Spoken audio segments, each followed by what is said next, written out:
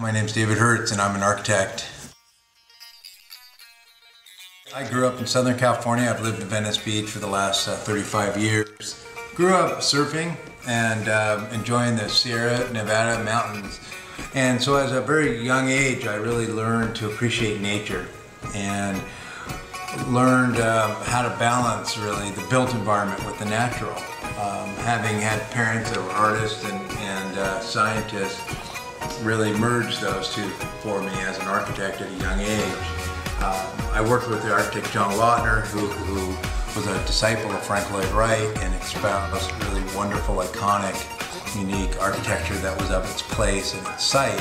And so every project for me begins really anew with an orientation towards the site, the context, whether it's urban or natural, an understanding of the path of travel of the sun. And I like not to lose the connection when in the building between the inside and the outside, to know what the weather is like even inside the building, to be aware of the path of travel of the sun, prevailing breezes, and to really build an architecture that provides shelter while creating warmth and comfort, that's also innovative, an honest use of natural materials, composed in a way that's really sculptural and activated by light and dynamic and changing.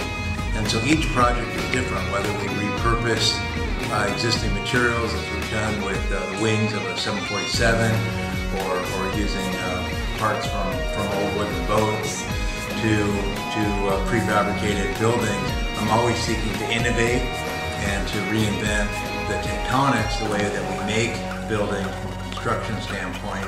And I particularly enjoy the construction process and really enjoy rethinking how buildings are built.